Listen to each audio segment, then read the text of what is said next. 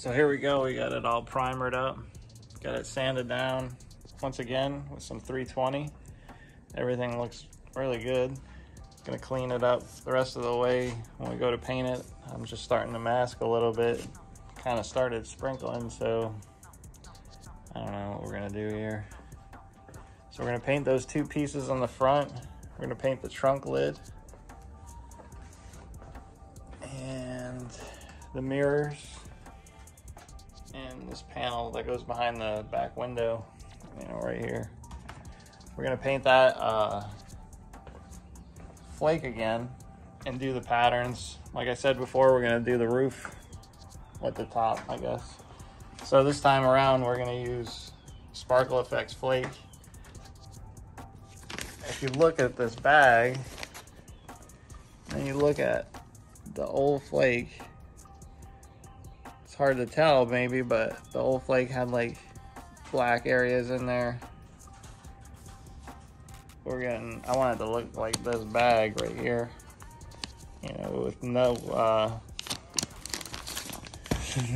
no black showing at all, so it's like really sparkly. So we bought more flake. Shout out to Sparkle Effects, and we'll get this thing sprayed tomorrow, hopefully. Get that front end, let it sit for a while, and then we'll get it sanded down. So when we're letting it sit, that's when you're gonna add your comments to see what you want to do, or ask me anything about it before we get to painting it, you know, so I can either document it or mention it or whatever. So it's all masked up. I ended up getting this black plastic. It's like a recycled plastic. Typically I get that clear stuff, but the tape actually sticks to this.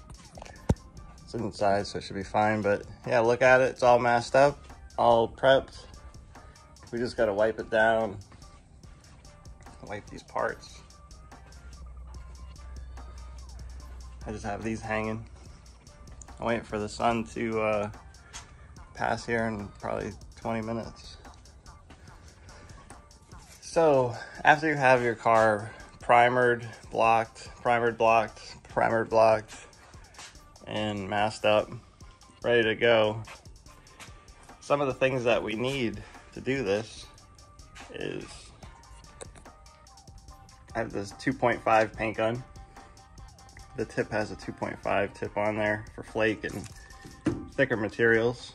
I have a finish gun. It's a 1.8, I believe. It's just a cheapie, but it works pretty good. Drill, mixer, some gloves, some tape, a knife, new bag of terry towels. I use this to clean the car off right before we paint it. You can use this, you can use an acetone. This little jar was clean lacquer thinner in there with some different size tips on there. It's always good, so you need to clean it off or something. We're using the color blender. This is the clear base coat that we're gonna use to suspend some flakes. Also we have, it's called Sparkle Silver Metallic, and this is the silver base coat. I'm using a medium reducer, and the only reason why I'm using medium is because I have more of it than the other stuff. Typically with it being hot out like it is, I'd probably use a hot reducer right now if I had it. Got them pound of flakes, so there you go. These are water trap filters for the gun, screw on the bottom. I like to replace them every time. Got some filters, some stirrers. This is one of those like ET Tyvek suits or whatever, so the flake won't get all over me. MS52 is a really nice clear coat from Matrix. I have more slow reducer, so we're gonna roll with that. Thinner to clean, this is lacquer thinner, wash thinner, whatever. It's to clean the gun and stuff. I have a gas mask is what they call it, but it's just like a good dust mask or whatever. Has carbon filters, you can change them out. This one won't let me get flake all over my face, which is why I got it. And it has these little plastic things you can like peel off and put another one on so that it always stays fresh, kind of like a dirt bike or whatever. I take it inside, I'll rinse it off with some soap and water, let it drip out, take these filters off. I usually replace them every time I paint. Let's see, all this I'll try to link as much as I can. Gloves, my drill, I think I said, some tape. This, I dump old paint in there. And then I have a bunch of little brushes and stuff to clean the tips, and then the tools to take it apart, just in case, you know, something gets clogged up. Oh, and paper towels. And I'm sure there's other things I'm missing, so this is just the start. Since my area is unique, I have this plastic that I kind of just drape over, screwed some screws in, and then I can just stab it in. My Bluetooth hangs right there. I'm playing the radio. So that worked out. Just a little hint. What I like to do first is start by re-cleaning the guns from the last time they were used, because sometimes something will get missed and it'll just drip into the tip.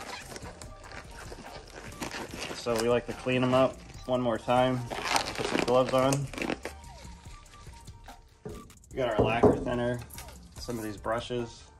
My garbage can is right there.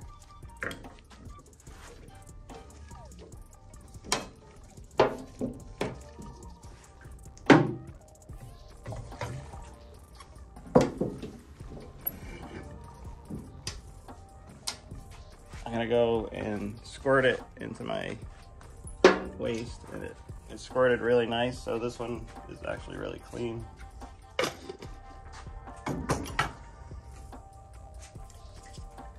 All right, so that one was pretty good. Just a visual of this one. I used it to do primer, and look, definitely primer on the tip. So I'm gonna just pour the lacquer thinner from this gun into here.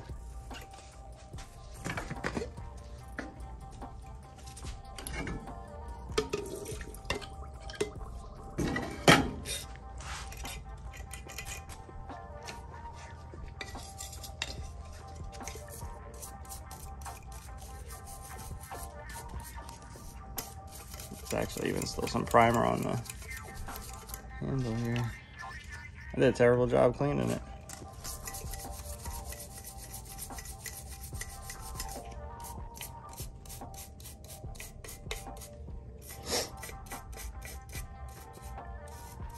Sorry if my allergies are kicking over here with the pollen. All right, so after you have them cleaned out, both tips are working nice.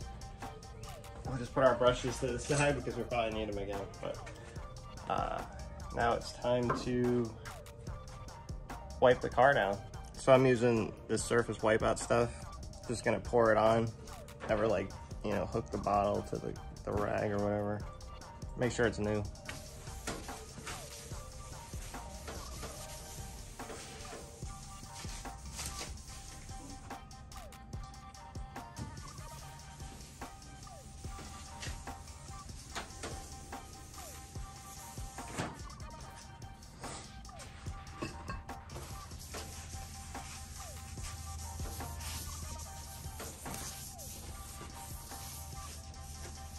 This will get all the fingerprints and wax and grease and stuff off, so it makes your paint stick.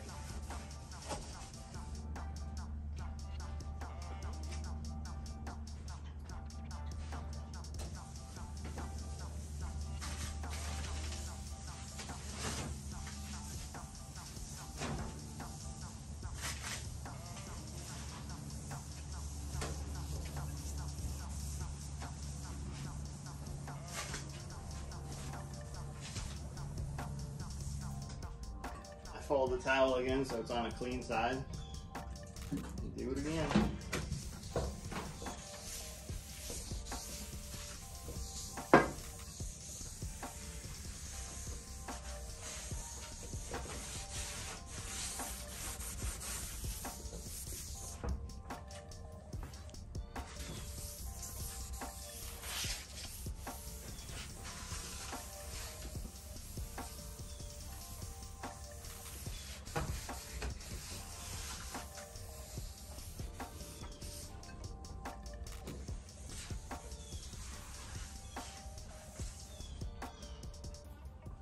Sorry if the camera shakes, the floor is like not the greatest in the West here. Okay, so when it comes to painting, I have one hose that I use specifically for the spray gun. This dryer is always attached. I usually add this one right for painting only.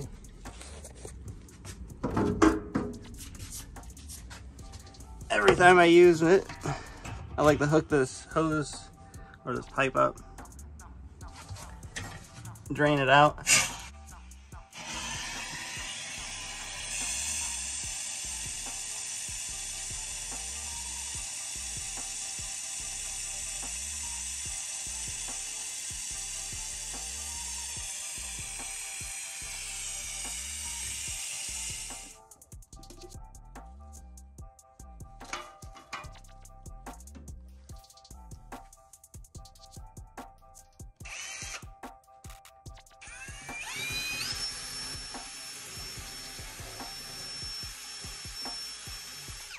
So I have just lacquer thinner in there cleaning it, but the clear one doesn't really change much.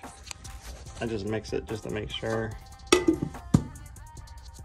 Now the silver one, our first base color, probably looks wild. Let me put the tripod up. So the drill on low speed.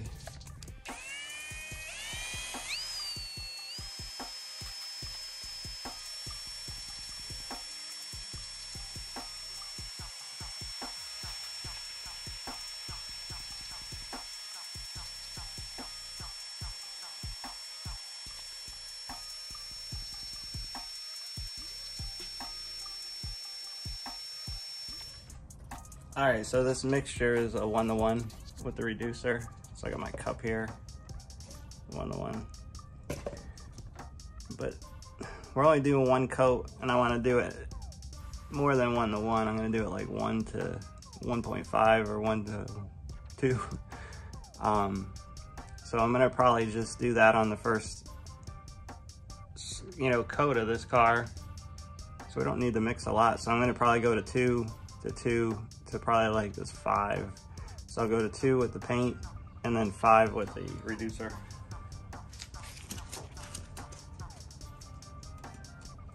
So I'm gonna tape this lid. So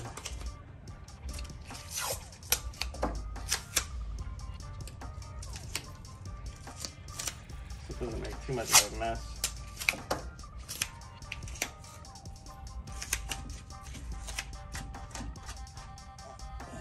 Pour right here. So we're going to 2 and then 5. Oh shit.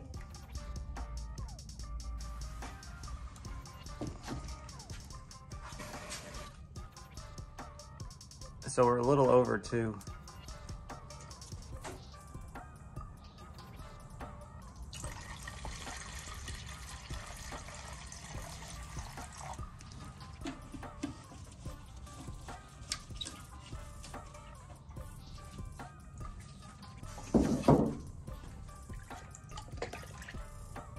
All right, so the car has been sanded with 320, been prepped and cleaned. Now we're gonna spray the silver.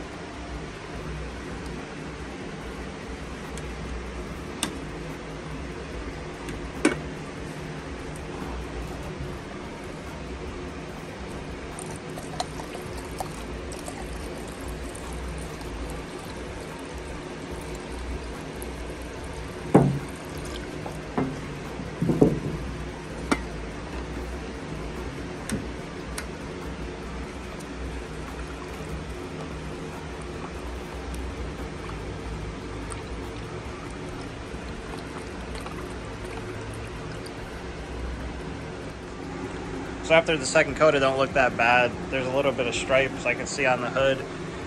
There was a little run right there. I sanded it out. Hit that again.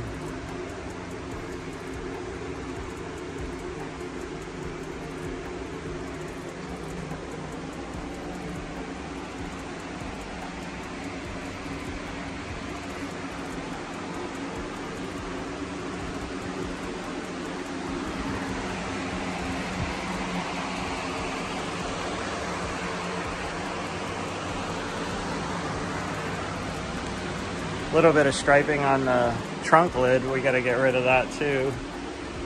Should get it with this next coat. And right now we're mixing it 1:1.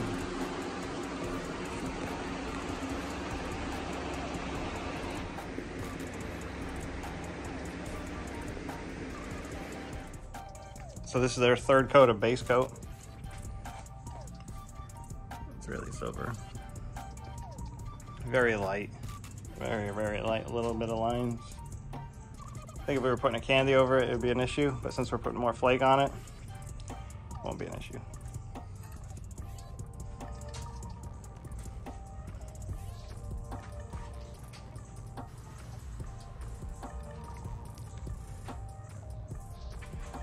Trunk lid looks good.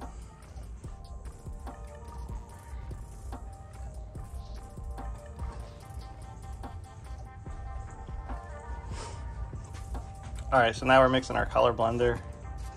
This is a 1:1 mix also.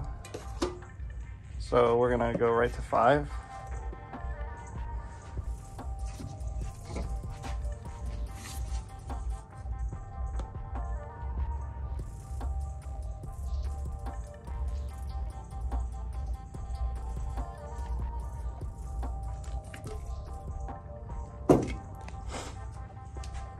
Then we got our reducer.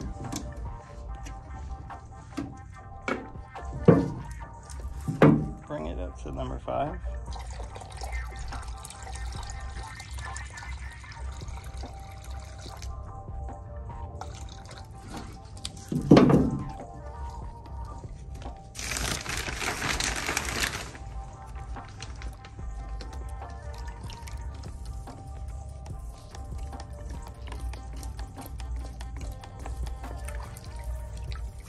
So you could actually put like a candy base coat or something right in this right now.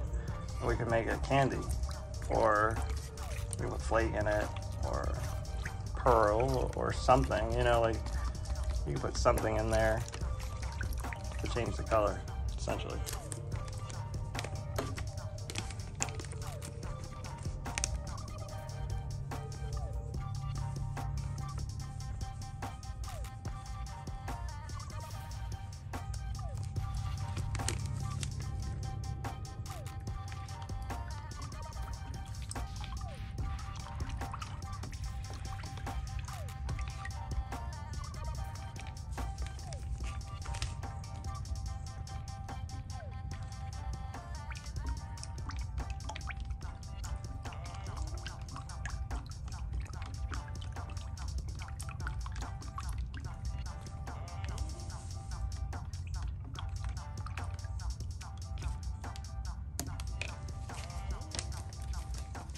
So I mean, it's hard to see, but I'll show you after how much of the bag of it we used. Probably used like 1/3 of it. I'm gonna try it, spray it, see what it looks like, and then go from there. If I add more, I'll probably do another. Obviously, I'll do 3 coats of this, and then 3 coats of clear at least, maybe 4.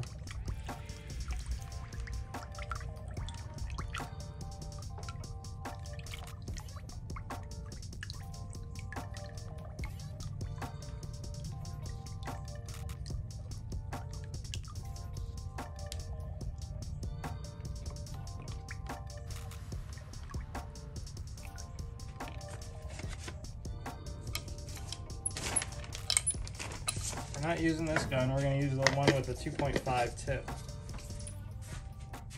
Doesn't have any filter in it. As you see, we're gonna have to keep on stirring this.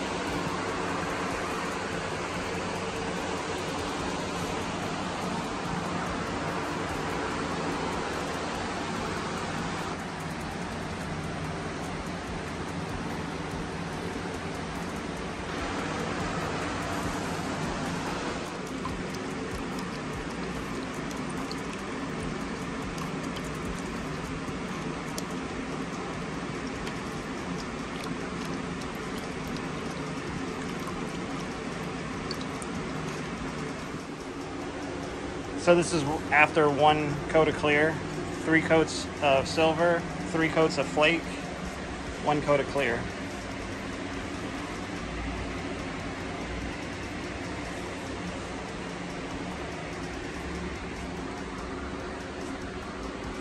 Mirrors are hard to tell.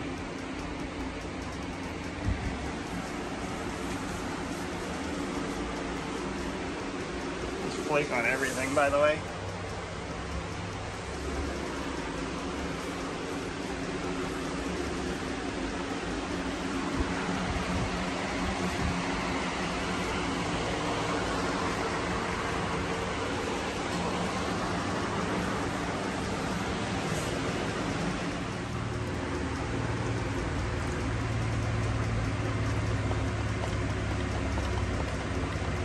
The clear mix is 4 to 1.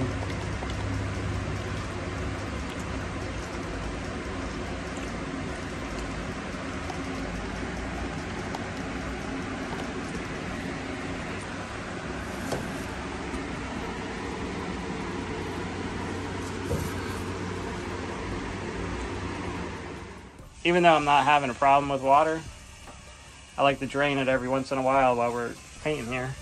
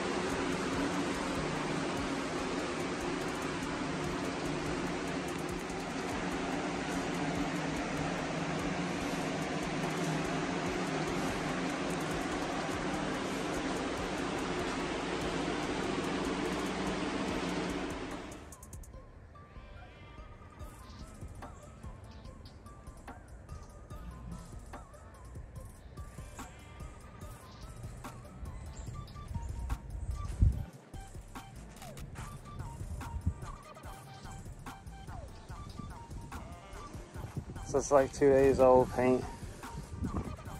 Really no sun on there.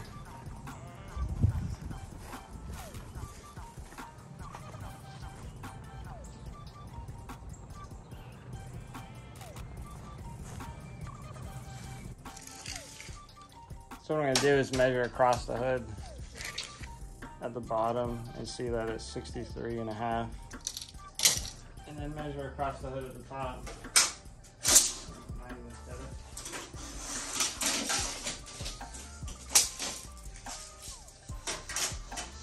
Yeah.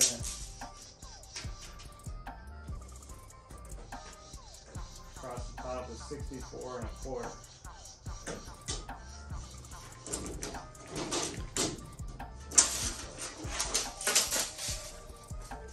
And then we'll measure our length, which the hood is 58 inches, but if you add on the front piece, which you can't see, if you add on this front piece, you know you're looking at like 65 if you go all the way to the lip. So just say here, say 62. So we'll write all those numbers down, and then we'll go into the computer and draw it up. First we'll draw it up on a piece of paper, and then we'll transfer that to the computer.